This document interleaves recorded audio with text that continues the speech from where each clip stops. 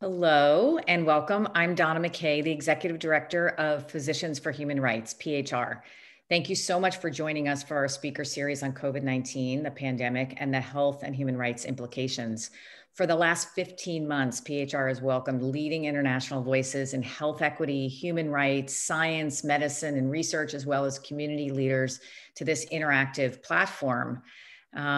Since that time, 15 months ago, we've lost more than 3.4 million lives to COVID-19, a real horrific reality. And so we continue to facilitate and invite conversations on the many facets and challenges that this global health crisis has laid bare. From our very first discussion in March of last year, we've emphasized that science must lead the way. And so today, I'm just thrilled to welcome hundreds of you live with us today to hear from yet another very esteemed panel who will shed a light on a critically important topic, the reasons behind and realities of vaccine hesitancy around the world, how it's deterring COVID-19 vaccination uptake, and the ways in which medical professionals, public health institutions, and community organizers are working to promote trust in the COVID-19 vaccine. I'm very thrilled and honored to welcome back to speaker series today's moderator, Dr. Heidi Larson. Heidi's the director of the Vaccine Confidence Project at the London School of Hygiene and Tropical Medicine, where she serves as professor of anthropology and risk and decision science in the Department of Infectious Disease Epidemiology. She served in numerous global health leadership roles, including leading the global immunization communication at UNICEF, chairing Gavi's advocacy task force, and previously serving on the World Health Organization's strategic advisory group. Heidi, thank you so much for lending your valuable time and your extraordinary experience to lead us in today's timely and very important conversation, and I turn it over to you. Thanks so much. Well, we have a fantastic panel today and really looking forward to the conversation, the discussion. All the bios will be in the chat, but just to give you a quick overview, we have Dean Ayman El-Mohandes, the Dean of the City University of New York, Graduate School of Public Health and Health Policy, where he is a tenured professor of epidemiology and biostatistics and a career pediatrician and public health researcher. Reverend Alan Herring is Executive Director of Faith in Action, and it's the largest grassroots faith-based organizing network in the United States. We have Dr. Ingrid Katz, who's an Associate Faculty Director at the Harvard Global Health Institute, and a physician in the Department of Medicine at Brigham and Women's Hospital, and a research scientist at the Center for Global Health at Mass General. And finally, we have Professor Charles Wisong, Director of the Cochrane South Africa at the South African Medical Research Council. And he's an extraordinary professor, along with our extraordinary panel today at Stellenbosch University, and an honorary professor of epidemiology and biostatistics at the University of Cape Town. So before we go on, we've got a rock and roll panel here, and we'll jump right into some field experience, actually. Let's start with the South Africa perspective. Professor Wisong, how can you tell us a bit about what you're seeing in the landscape of vaccine confidence in South Africa? Yeah, thank you so much. I'm glad to be part of this esteemed panel. What we're seeing in South Africa is that if we take the case of COVID-19 vaccines, we are just actually at the beginning. Only about 500,000 South Africans have been vaccinated. I am delighted that I was one of the very first. I got my vaccination 2 weeks ago. So a large majority of South Africans are interested. They intend to take the vaccine, but about a third have expressed various concerns from what we are seeing from the various surveys. And what we are seeing is that though some people have genuine concerns about safety, about efficacy, and which we need to address with empathy, but that also what we are seeing is that people actually, vaccine hesitancy expresses itself in our community where people, there are various social factors that lead people. So it's not just at individuals, but as communities. And people have various ways of expressing vaccine hesitancy. At times, it might be discontent with something else, but that is their only way of expressing it as vaccine hesitancy. So. Thank you very much. That certainly reflects some of the trends we're seeing in a number of countries, actually, that vaccine hesitancy has a lot of other underlying issues, which makes it a challenge for immunization programs because some of the drivers of vaccine hesitancy are well beyond the immunization program. Let's move to New York and some of the challenges or in the US more broadly, because I know the research that's happening out of City University of New York spans the country and is really finding some very interesting issues. Why don't I turn it over to the Dean? Well, again, thank you for including me. And as you mentioned, we recently completed several polls, starting with very local polls in our neighborhood in Harlem, in New York, and then going to New York City and nationally, making comparisons across various metropolitan areas, including Dallas, Los Angeles, Chicago. And the findings are very, very interesting in terms of hesitancy and resistance. First of all, in New York metropolitan area itself, resistance seems to be lowest compared to other metropolitan areas, and nationally we're finding approximately 20%. In New York City, it's as low as 8%.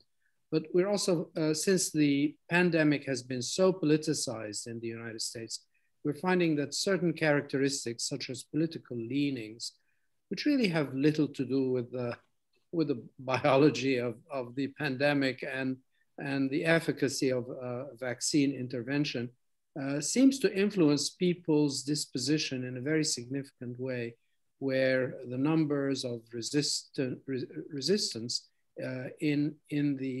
resistors in their response is twice and 3 times as high in groups that express more conservative views. That is problematic, but at the same time, some of our polls are showing that our preconceived notions and perhaps stereotyping groups based on racial affiliation or ethnicity are actually not accurate. One of the polls we conducted in Harlem, for example, with a large percentage of African-American and Latinx populations, we found at the time that 65 years and older were in fact eligible for the vaccine, that there were no significant differences across racial group, be it white, African-American, Latinx, or Asian. But when we compared segments of Harlem itself, where certain parts of our community had less access to vaccination sites, we found that there we could comparisons between East Harlem with less access and Central Harlem with more access. That's where we found differences in vaccine coverage. So we are taking a fresh look every day, and with the rollout of vaccination, we are relearning and overcoming some of our preconceived notions and trying to deal with some of the new and significant risks. One of the things that are most important in our findings is that most respondents said that they would like to get the vaccine at their doctor's office or at the pharmacy. And as you know, doctors' offices, primary care offices in the United States have neither been equipped nor privileged to vaccinate their patients. And most of the vaccination sites were outside of the regular primary care sites. And that in itself is seriously problematic, since every routine healthcare visit is a missed opportunity for a vaccination. Yeah, fantastic. I mean, I hope this opens our eyes when we get back to kind of normal routine vaccination to overcome our preconceived notions about what's really in the minds and hearts of people. Let's turn to Reverend Herring. What about the faith-based perspective on this? How does that play out? in the layering of all the different influences? Well, thanks for the question, Heidi, and thank you, PHR, for having us on to talk about this really important topic, and thanks to all the other panelists. It's an honor for me to be here and join you, because in conversations about matters such as this, often the faith community or faith voices are absent. And I think when those voices and those perspectives aren't brought into the picture, we're not able to always completely understand or better understand things like this phenomenon, vaccine hesitancy. It's not new, right, for the hesitancy of pockets of our population to expose themselves to vaccines. This vaccine and other vaccines is not a new phenomenon, but it is one that is, I think, exacerbated by the deadly impact of this virus and the fact that it is a global experience that we're all trying to contend with. I think for people of faith, the challenge is who to listen to. Who are the trusted voices? Who do you pay attention to? And what are they saying? And I think that there's plenty of evidence, at least anecdotal for us in our work. Just as an aside, Faith in Action is a large national organization with member and participating organizations in 25 states. And we're organizing in over 150 cities in the United States, and also in rural and suburban spaces. And so what we are experiencing and what we are learning from our clergy and from their experiences in the field is that where there is hesitancy, it's related to the quality of information that people are getting, where they're getting that information from, and who they can trust. And since many of the congregations, both Christian, Jewish, Muslim, and temples of many faiths, since many of them are the congregants are people of color or in urban communities, this is a really important issue. Because let's be really clear, and I think Ayman was kind of alluding to this, the experiences that people have, particularly poor and working people in inner cities, or folks who are living in rural communities is quite different than the experiences that many of us might have in rural or in suburban settings, where we get our information from. Even the availability of good information is really a challenging thing. And for many folks of faith, particularly people of color of faith, they've had real world experiences, not just the stories about the Tuskegee experiment and other stories where people of color have been manipulated, used, and abused by healthcare systems. But they have present day experiences where accessing healthcare, going into a hospital or even a doctor's office can be really challenging. People are exposed to microaggressions. People are exposed to indifference on the part of caregivers. It's not to paint them all in kind of a blanket condemnation, but to just add this reality. And so for those of us in the faith community, our work in this moment is to try to be a good and consistent voice for good quality information, and to encourage people to rely on those trusted voices, and then to actually deal with some of the real world struggles that people have in getting the vaccine.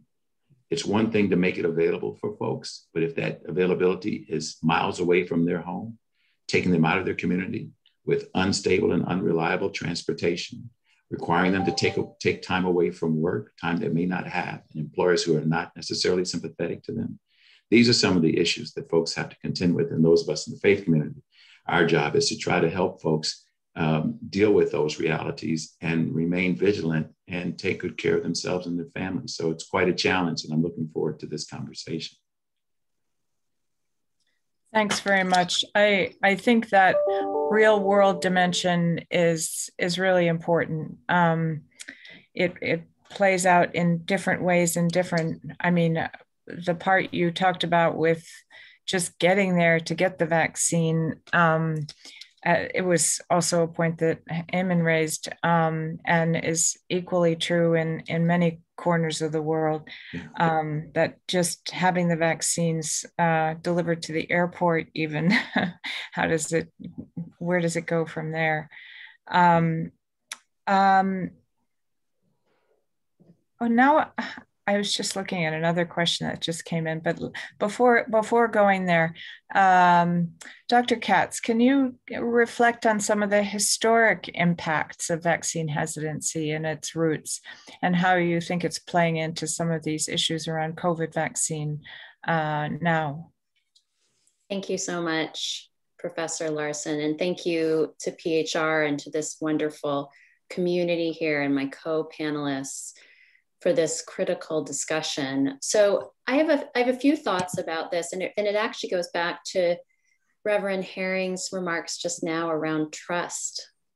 And I think as a healthcare provider myself, I have faced these challenges over the last year when patients reached out to me and my colleagues asking for help and guidance. And then, of course, testing and then vaccination. And so much of the time we were left empty-handed. And you could see there was an impact and certainly an erosion of trust in these circumstances, and a belief that shifted a bit from a healthcare system that would kind of always be in abundance to one that was really constrained. And it was certainly the first time that many people who work only in the United States as physicians had experienced this. We have been incredibly fortunate to have a very well-funded healthcare system. And I think because of the work that I do in other parts of the world, this was something that unfortunately I have seen many physicians and nurses and community health workers navigate globally. And when you think about the historical context, you have to think about systems of oppression that have been in place over multiple generations and the inequity that has existed there. So often when we think about a narrative in our mind of the patient is hesitant, which is sometimes a trap that healthcare providers could fall into, even a quick note to say, oh, the patient is vaccine hesitant, it's really critical to stop ourselves and think about these systems and the layering of oppression that happen, certainly in the United States and certainly globally. And Dean El-Mohandes' data are really fascinating because you can see actually quite a bit of nuance in these findings. And if you look globally, what you'll see is really significant associations between vaccine uptake and vaccine confidence, sources of trust, and other factors that are way more granular than kind of governmental responses. And sometimes it comes down to relationships that people have with individual healthcare systems or communities of faith or other places where they know that they can get accurate information. But we have seen over and over again when parts of the world are devalued, that they are not getting the vaccine that they need. And we see this playing out real time right now with massive healthcare crises in certain segments of the world and other parts of the world, like the United States right now, starting to talk about, return to normalcy, that this continues to erode the trust and the confidence that we are hoping to fortify. And so I think all of these individual decisions are always layered in both the collective history of a region, a collective history of a group of people, but also one's personal experience. And I think understanding the historical context of colonialism and oppression and a lack of access to life-saving vaccines and medications can really help inform a lot of these conversations. Thanks very much. Can I just turn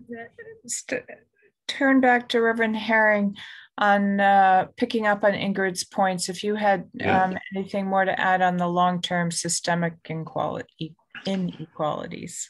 Oh, I just really appreciated Ingrid's comments. They were just so right on. I think you're absolutely right, Ingrid. If we come at this from this place of hesitancy without fully understanding all of the important dimensions that are involved in this, that we won't quite capture it. So I really appreciate your comments. Ingrid said, among all the wise things that she said, I think one of the one of the things that she doubled down on was this issue of trust and trust in relation to people's experience with healthcare systems. So let's be really clear that in our cities, but also in our ex-urban and rural communities, there are many folks who have very little positive experience with healthcare systems and healthcare providers. We're used to thinking of people having a primary physician, but that is not the reality for many, many, many people. Their point of access to healthcare systems is in many cases the emergency room. Even if it's not a dire emergency, because there isn't a family physician, a local healthcare system that's reached out to them. That's where they access healthcare. And as valiant as those dear brothers and sisters are in emergency rooms across the country, that's a very intimidating and formidable place. And so Ingrid's absolutely right, that factors into it. But I think what also factors into it is people know when they're not involved in a conversation. People know when they've been left out. People know where they're not welcomed. And if the first real legitimate contact we're trying to have with folks from this place of trying to get people vaccinated, if this is the first contact or the first, effort to go deeper into communities than we had before, then you can understand that people are going to be reluctant. This issue of trust is absolutely critical.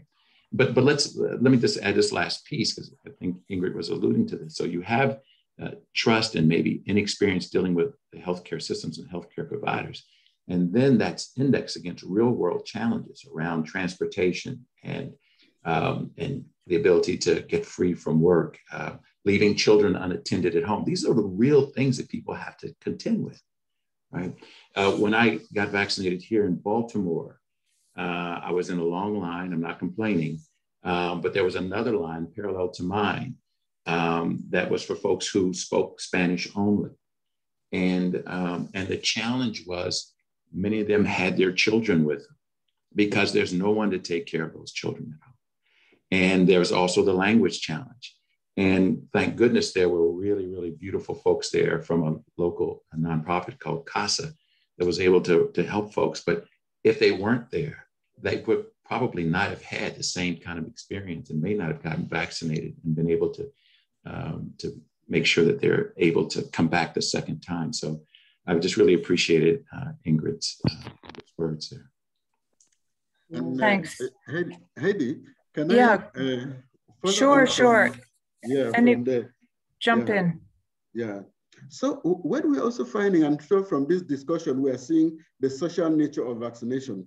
And this social nature of vaccination views is not unique to COVID-19. We have found in our other work on childhood vaccination in South Africa and elsewhere in Africa, that public views about a diverse range of vaccines and vaccination program is inherently social. For example, we did a Cochrane review, being from a Cochrane Center. In a recent Cochrane review of qualitative evidence, we found that views and practices around childhood vaccination reflected multiple webs of influence, meaning, and logic. And these are social, political, structural, and moral. And so it reveals that through their vaccination choices, parents are often communicating not just what they think about vaccines, but also who they are, what they value, and with whom they identify. So based on this, taking these social worlds seriously, placing them at the center of efforts to reduce hesitancy and promoting COVID-19 vaccines, we think it is very, very important. So the efforts need to go beyond just education, and we need to understand where people are coming from.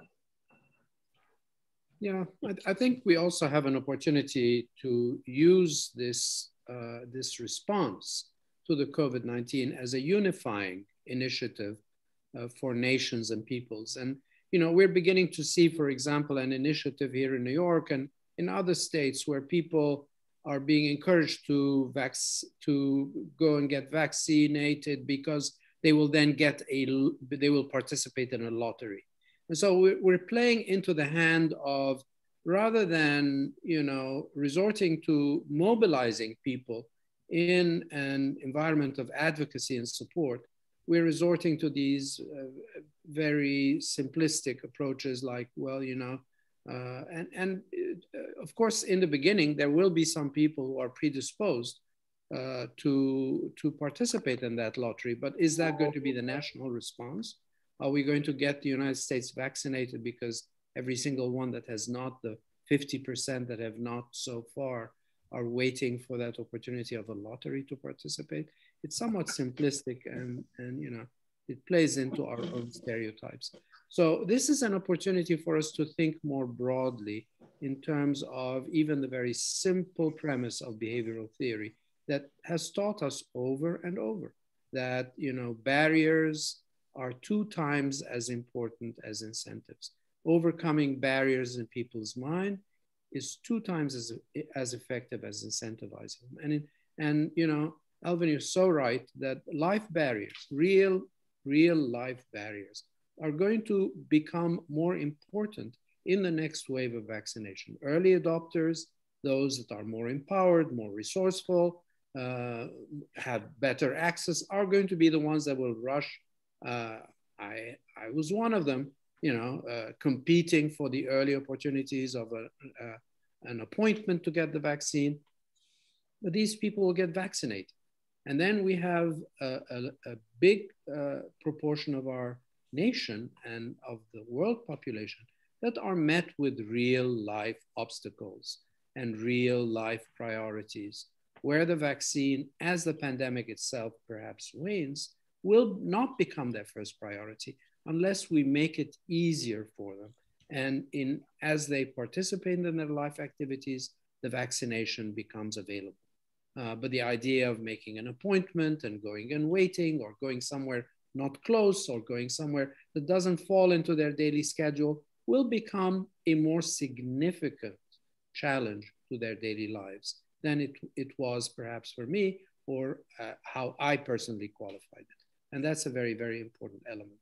And I think, you know, we are seeing now almost a 1/3 decline on the average number of people that come to appointments to get vaccinated, only over the course of a few weeks. And we are now in a position to really dig into a better understanding. And of course, trust and confidence is important, but just as important in my mind is going to be facility, access, and practicality of the environment that provides this public health intervention. Thanks very much. I really think that this, the importance of thinking more broadly, and this is a historic moment. We talk about how history is influencing us now. I mean, history going back from today, but this will be a year that is remembered for many, many reasons. But within that, will be vaccines in not a small way. And I think it is an opportunity to change the nature of relationships. I mean, as Charles said, the social nature of vaccine, and that also weighs into the political, the religious, the who do you trust? I mean, trust has come up so many times already in our conversation, and trust is relational. That's the nature of trust. So if we can strengthen those networks, in ways that are responsive and people feel like, you know, that they're not being left out. And the only way you can change someone's feeling of not being left out is don't leave them out. Make them feel like you're actually making an effort not to leave them out, to be inclusive. And I think that is actually a much more practical, doable intervention than some of the more difficult, you know, ideological, belief-based reasons that, you know, we also are challenged with. There's one question that's interesting that's come up, saying, observing that we're talking about politics, but no one on the panel is really from government, although I think we've all interacted with government at different levels. But the question is, what would you say, and this is open to any of your comments, what would you say as to the role governments have in educating or combating vaccination? I mean, I can hop in briefly to... Sorry, combating vaccine hesitancy. Just we went there already.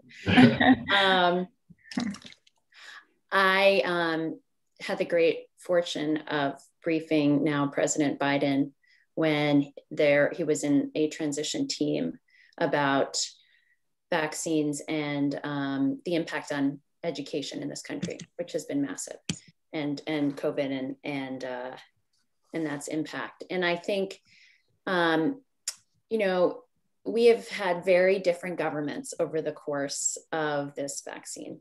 And I'm sorry, of this, see, I'm jumping too, of this pandemic. Yeah. And, you know, that's the context within the United States. And then you extrapolate globally. And so if I had an opportunity to sit with President Biden today, what I might say is we have to stop thinking about vaccines and essential medicines as a market commodity. These are public goods, just like healthcare.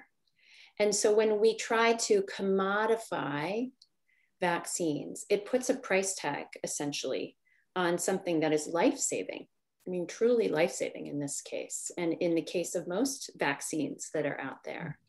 And it gives a metric of value to people globally. And I think in this case, we have to not just step up as a wealthier country globally, which, you know, I think, and thank you to PHR for putting our New England Journal piece in the chat. We tried to lay out there very clearly what types of investments should be made from the Biden administration. But more significantly, we have to shift the mindset away from commodifying vaccines and essential medicines.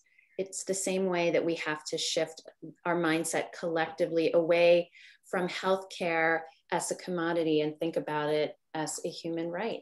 And when we have that as our center, then everything grows from that. And all the decisions that we can make from a policy and governmental standpoint, all the way out to community level contact, will be informed by a much more cohesive and humane and human rights centered framework. And I think we have to be really putting that at the forefront. At the same time, I think government reactions to the early phases of the vaccine have not helped anybody. You know, countries in Europe saying that they won't use AstraZeneca at all, or will stop using it. And, Johnson & Johnson again, the approach to how they were going to deal with the early reports of complications in the United States have been far from perfect. And, the populations, nations listen to these reactions, and sometimes they're probably not well thought out and not well strategized. And I think governments should understand that their policies and their reactions influence people's behaviors, not only at the time that these policies and reactions occur, but for a very long period. There is a recovery from a country like Denmark's reaction, for example, to AstraZeneca. What does that mean to the Danish people, but not only the Danes? What does it mean to other Europeans? How do they regard this reaction? How do they take into consideration? Will people from France say, oh, well, the Danish government did the right thing? I mean, we live in a very interconnected world now, and one country making a decision or it is influencing the general response. And unfortunately, we're not in that level of cohesion where governments are talking to each other and across continents in terms of their approaches, their policies, and going back to what Heidi has been talking about now for a long time, how can you trust government when you see reactions such as this? And which government do you trust? Do you trust, your country's government, another country's government, your local government, your central government? And there has not been the best coordination. I will say even in the United States, we have seen that various states and various governance in states have taken radically different approaches. And, you know, people in Florida are not living in a silo, or people in Chicago are not living in a silo. They read the paper, and even within the same country, you see there are such amazing differences in approaches towards the public health response that leaves people kind of confused and rather cold. Well, I can endorse that with data. Actually, we've been collaborating with Africa CDC and doing quite a bit of listening to perceptions about vaccines in a number of countries, but particularly we have multiple waves in Nigeria. And last summer, in June, 49% of the Nigerian representative sample said they strongly agreed that the COVID vaccines would be safe and effective. In December, that dropped to about 42%, or November, December, but it was still pretty high. In March, when the discussions and debates in Europe started about the AstraZeneca vaccine, we saw precipitously on a daily basis, it dropping, and it went to half, 24% by the end of March, said that they agreed that the COVID vaccines were safe and effective. So that's an example, a measured example of the knock-on effect. And you know they're referring to the AstraZeneca vaccine because it was the only one they had available. Yeah. So yeah, it is. There's another comment that is on the role of what can the role of mainstream media and social media play?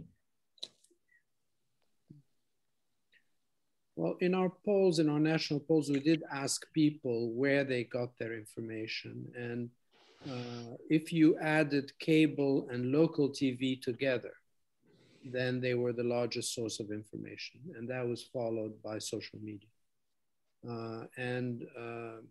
You know, again, it's confusing.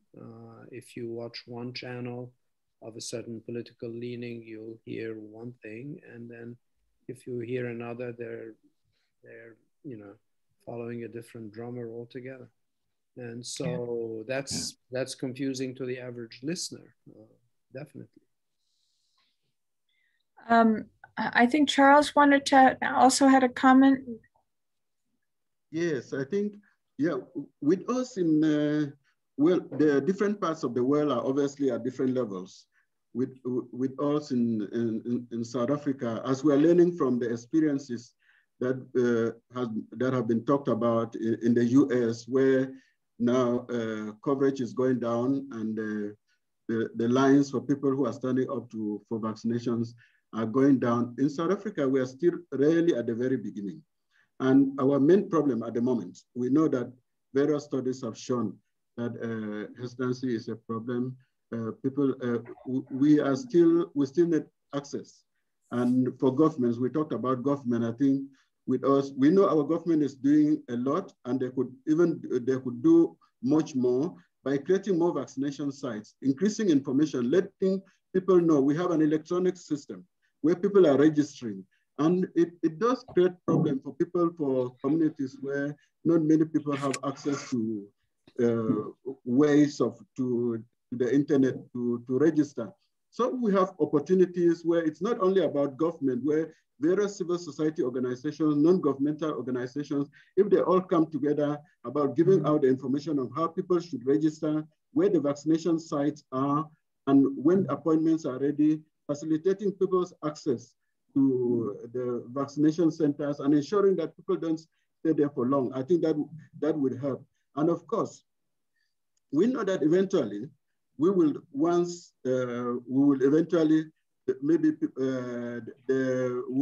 we have reached a certain level, like where the US is, where Europe is, we may need now to do a lot of effort to bring the people who are hesitant to the vaccination sites. And I think at that moment, in incorporating broader trust-building measures that focus on communication and dialogue, relationships, transparency, and community involvement and participation would be very important. And such efforts also need to be cognizant of the fact that people often have many needs and priorities, and that acceptance of vaccination, acceptance of COVID-19 vaccination may depend on these other concerns also being met. So integrating vaccine hesitancy reduction initiatives within broader health and development programs would be important for us. But access at the moment is also a very important issue, and we need to ensure that everybody who wants to get vaccinated should get access to the vaccines. Heidi, I wonder if I could take a stab at putting both those questions together real quickly. Sure. The one about government and as well as the question about media, because I think the framing of this is really very important. And I think to Ingrid's comment, and maybe Ayman was lifting this up as well, the framing is a little off. You know, the framing today is really transactional oriented, right? We have a vaccine, you should come and get it. It's your civic duty, or it's available to you, it will preserve your health. And so those are all great messages, but I think they really miss the point that most people who are involved in healthcare and healthcare providers came into that work because their hearts are moved by compassion.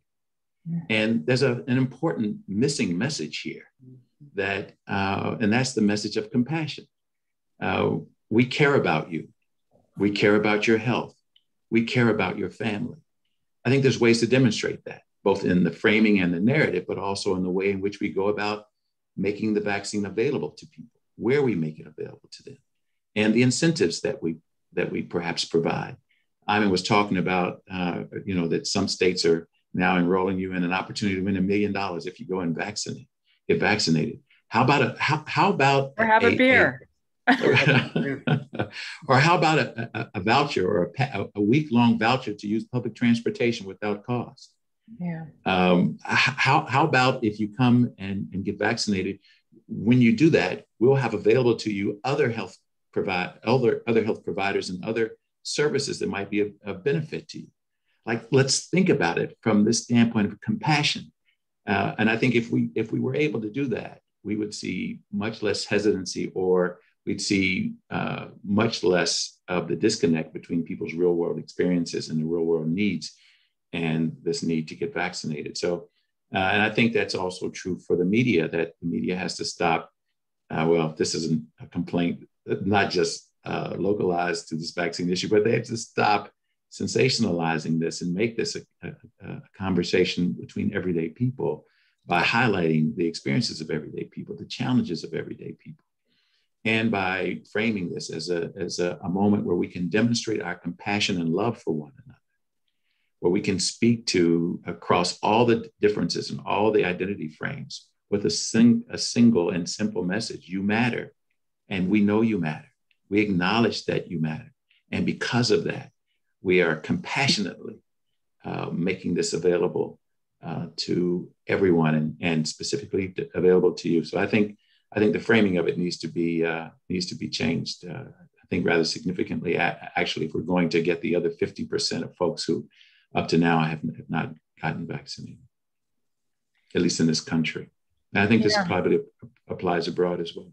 Yeah, absolutely. In fact, it was a deja vu to my days of working in the polio eradication campaign in kind of the poorest areas of India and northern Nigeria, where, I mean, I remember these mothers saying, you know, you keep coming with that polio vaccine, and this is like, and literally some of these children had 20 of them, and they said, but our kids are dying of measles. You know, you came through ankle deep shit, literally, excuse my French, but and they were right, in the water and the sewage and the, you know, where's the clean water?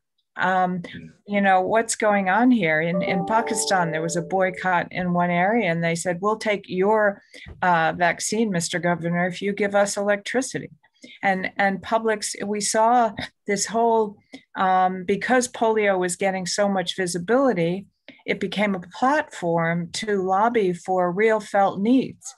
So some of these, particularly in the more difficult areas, they started having health camps, where they called them health camps, where you could get an aspirin, you could get, some oral rehydration solution, or you could get something really basic.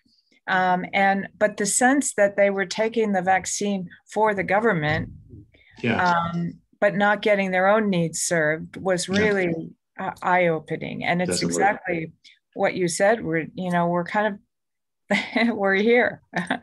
I think that's in China, by the way, they're giving ice cream. Good luck.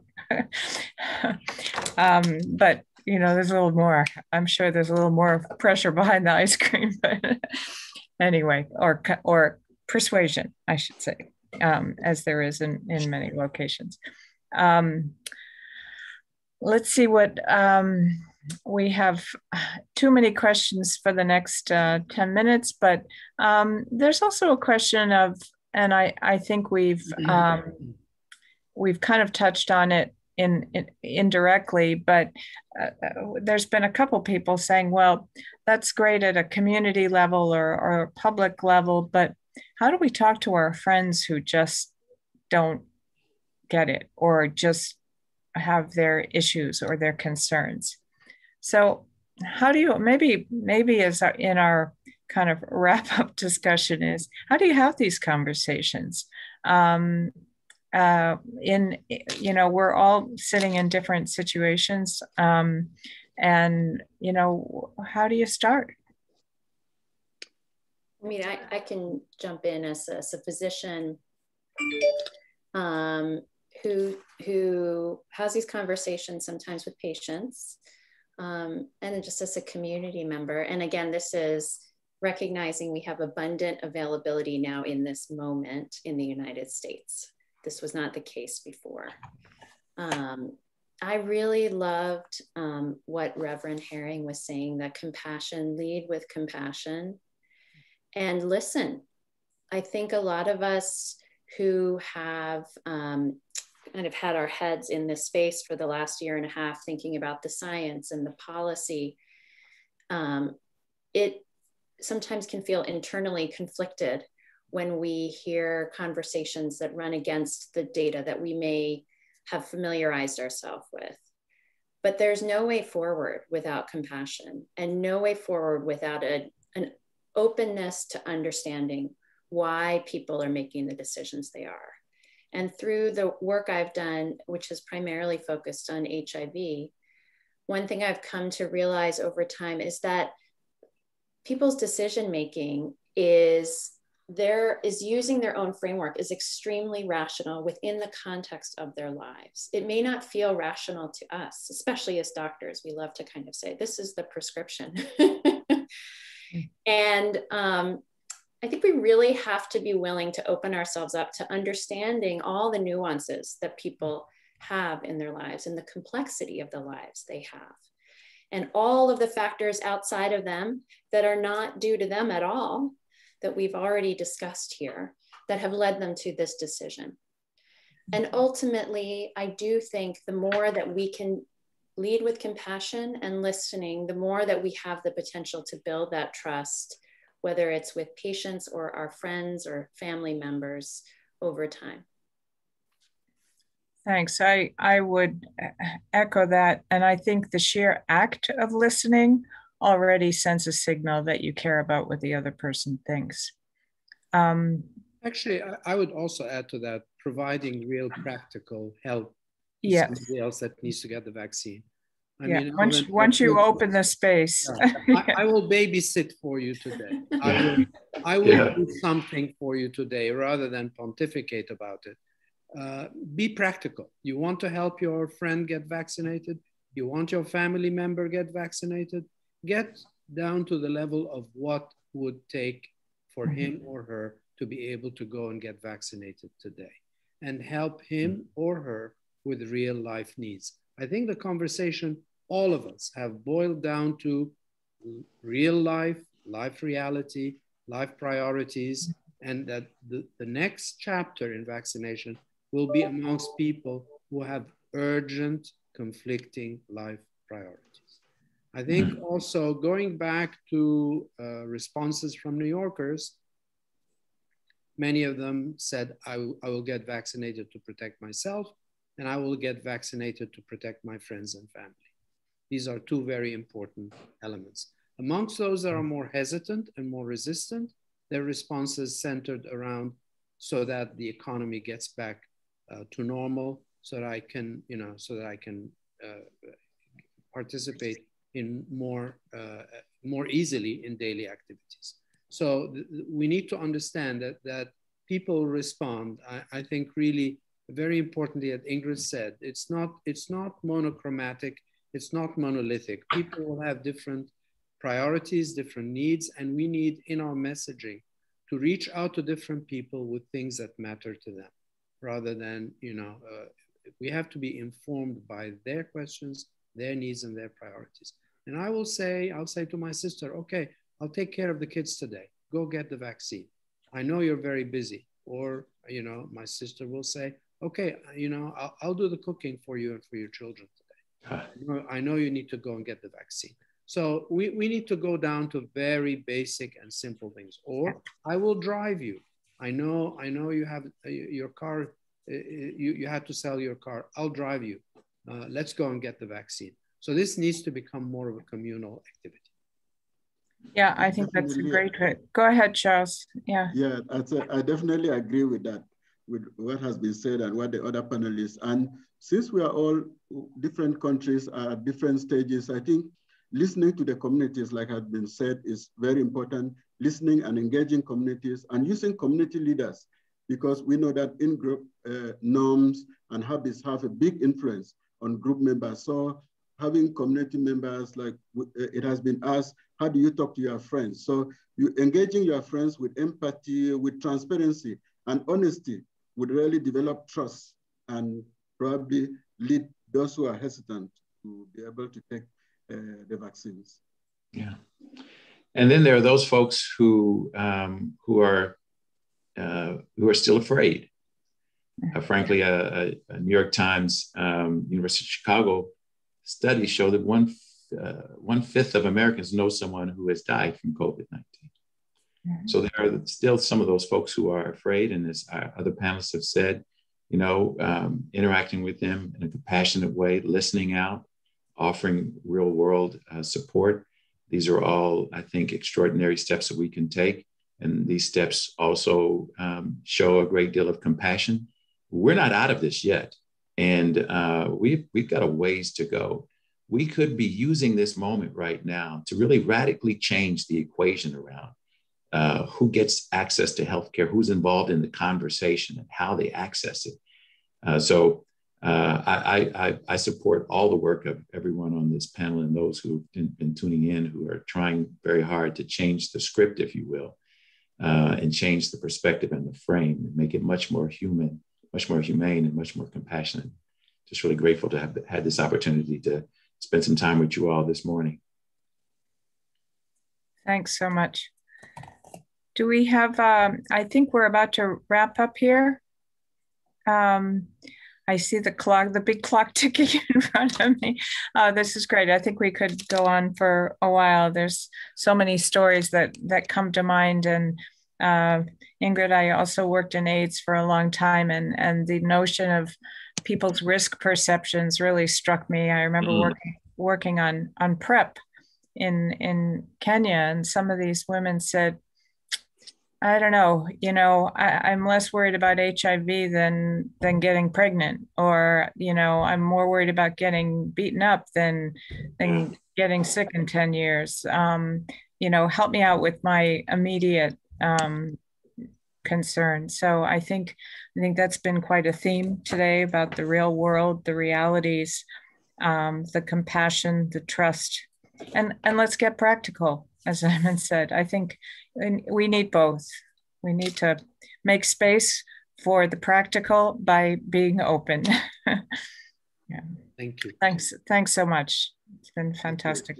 Thank you all so much. Heidi, thank you. First, thank you, this amazing panel. As you said, we could have gone on and on for a lot longer. There was so much to say and talk about, but thanks for setting the table for this critical conversation up front, and then just like helping us to understand the very important dimensions that drive hesitancy, and then taking us through some very practical ways forward, not just for today, but as Heidi said, an opportunity now in a moment to change the nature of vaccine for the future as well. So, changing the systems in our approach. And thank you, Reverend, for reminding us that in addition to trust, we need to apply compassion. So I just want to thank you for the very practical solutions for a very complex and urgent situation. And Heidi, thank you for the brilliant moderation today. And thanks to the audience for joining us. The discussion will be available on PHR's website later. So consider sharing this back out on your social media platforms and with others who will benefit from these really important insights. Thank you all so very much. Thank you. Thanks. You all made it easy for me. Thank you. Thank you, Heidi. You did a great job.